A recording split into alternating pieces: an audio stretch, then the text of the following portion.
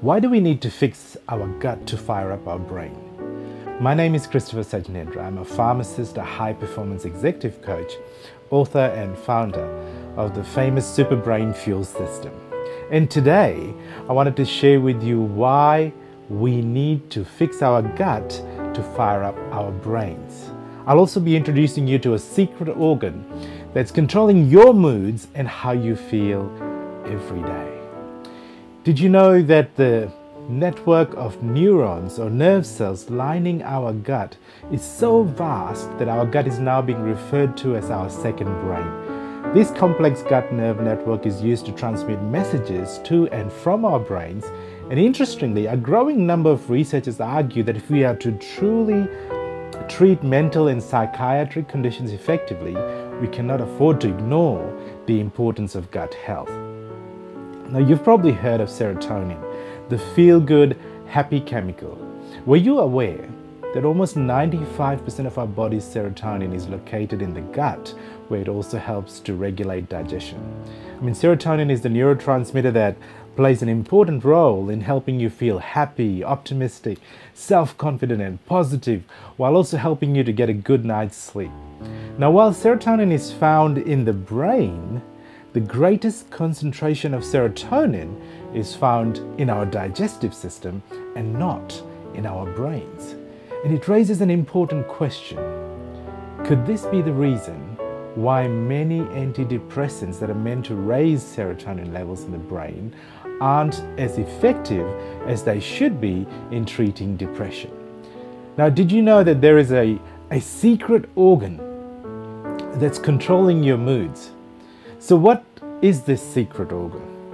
This secret organ is, in its own right, is our gut microbiome. I call it an organ along with some others in the scientific community because of the profound way in which it is affecting our health and well-being every single day. And the gut microbiome is simply the community of trillions of bacteria and microorganisms that live in our digestive system. And collectively, if we were to weigh them, they would be almost 1.4 kilos. That's almost as heavy as a human brain. Now, throughout your gut, an amazing variety of microscopic beings exist in a fine but harmonious balance of life and function. And the more we discover about the function, nature, and the number of these little beings, the more it makes us question how human we really are in the first place. Consider this for a moment. Every one of us has about 10 trillion cells, and in comparison, the total number of microbial cells that exist in or on our body easily number as many as 100 trillion. Our human cells are outnumbered by an amazing 10:1 by the number of living microbial cells that call our human body home. Now, does that mean we are only 10% human and 90% non-human? It's crazy, right? Hang on a minute, you say, isn't it our DNA that makes us human? What about our genes? Okay, consider this.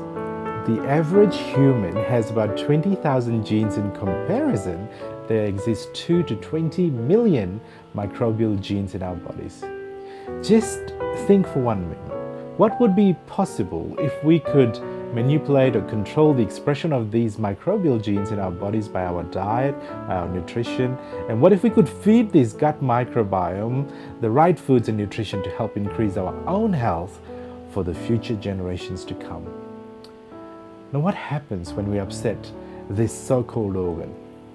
You see, whenever the gut microbiome is under stress or assault, it activates the gut wall immune system. And when left unchecked, this resulting imbalance in gut flora can further go on to damage our gut walls. And this process triggers an increase in the permeability of our intestine and also allows partially digested microscopic particles of food to leak through the gut wall into the bloodstream. This phenomenon is often referred to as the leaky gut syndrome. While there's yet to be agreement with respect to the leaky gut syndrome in the wider scientific community, the theory behind it does make some sense.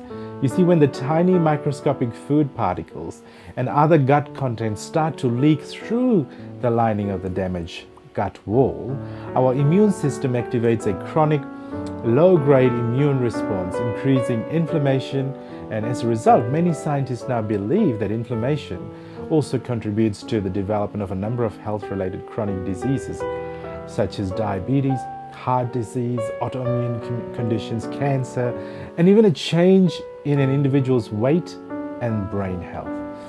So I suppose a logical question is, what causes our gut microbiome to go crazy in the first place? Now, one of the major problems with the diet and lifestyle of individuals today is that we rely so heavily on processed foods, on sugar-filled drinks and snacks.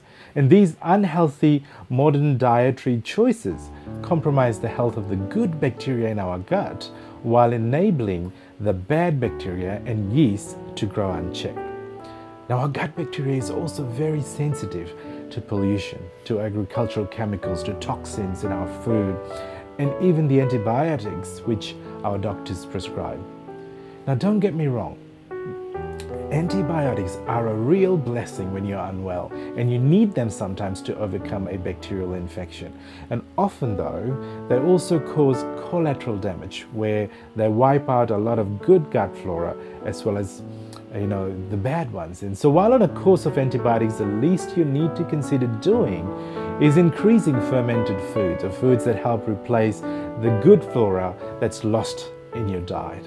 Now, good probiotics can also aid the re-establishment of really healthy gut flora.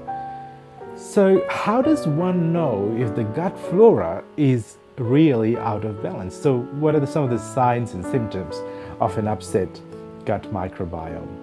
I think you'll start to notice things like brain fog, headaches, memory problems, difficulty focusing, fatigue, low energy, depressed mood, anxiety, inability to lose weight when overweight, plus digestive problems like IBS or irritable bowel syndrome, diarrhea, bloating, and constipation.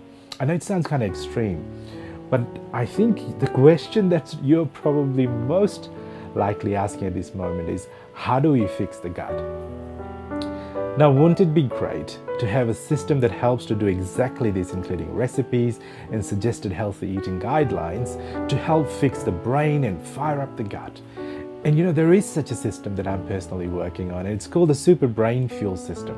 You see, through the Super Brain Fuel System, we help people discover powerful biohacks and nutritional support to help fire up the brain for a more focused and a more supercharged life.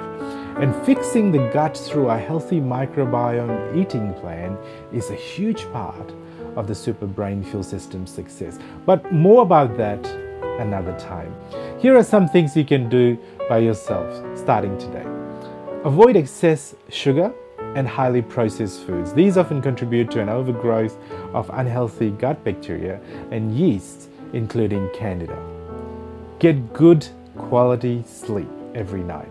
This gives your gut time to repair and helps maintain a healthy microbiome environment. The third thing is work on reducing your stress levels. See, when you're constantly in a fight or a flight mode, your gut's blood supply gets toned down as well, and it makes it harder for you and your gut microbiome to operate at an optimal level.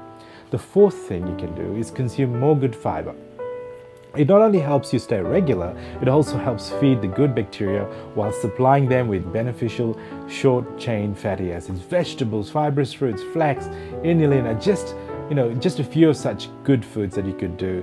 And in order to help your gut microbiome to flourish, you need to feed them prebiotic foods. Now, prebiotics are non-digestible, helpful fibers that enable the good bacteria to stick to the gut wall and help them grow as well. And the fifth thing is, consider investing in a good probiotic supplement. Probiotics are life-friendly bacteria and other microorganisms which, when taken in large doses, can actually help improve and maintain good gut health. So I suppose the question is, how do probiotics actually help? Well, probiotics help boost moods in at least two important ways. They help in the generation of the neurotransmitter called GABA, which is short for gamma-aminobutyric acid, while also making the brain receptors more sensitive to GABA. And GABA has a calming effect on those areas of our brain that are overactive in some forms of anxiety and in some forms of depression. Another recent study found was done by a French team. It showed that giving humans a specific strain of Lactobacillus and Bifidobacterium as probiotics for 30 days resulted in beneficial effects, including lowering depression, less anger and anxiety, while giving an increased ability in focused problem solving. So a good quality probiotic supplement should at least contain these two species. It would be better, if they were fermented during the making, as it allows the probiotics to be in a healthy bioactive environment and they flourish easily. Then there are other factors such as can the probiotics that you're on, can they keep well at room temperature, especially as you won't always have access to a refrigerator. We all recognize the beneficial effects of dairy products, and these products also often contain probiotics, and products like yogurt and even dairy probiotic drinks. And in fact, it wouldn't surprise me if you are already taking your probiotics in this way. However, allergy to dairy products, lactose intolerance, and the extremely high sugar content of these fermented dairy products are a major drawback. You see, also, these so-called low-fat dairy products simply substitute and remove the fat with high amounts of sugar and replace it with high amounts of sugar just to make it taste good.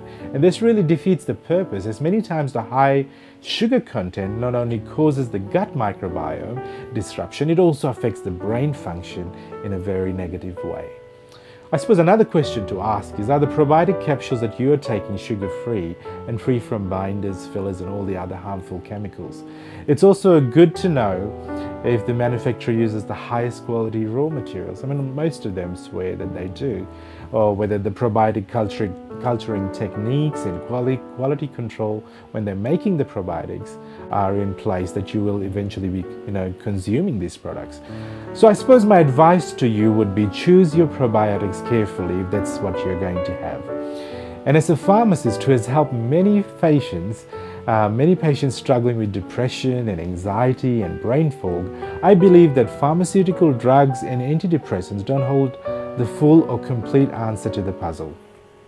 While their role in helping us is of great importance, I believe we do need to look at diseases and health conditions in a more holistic way.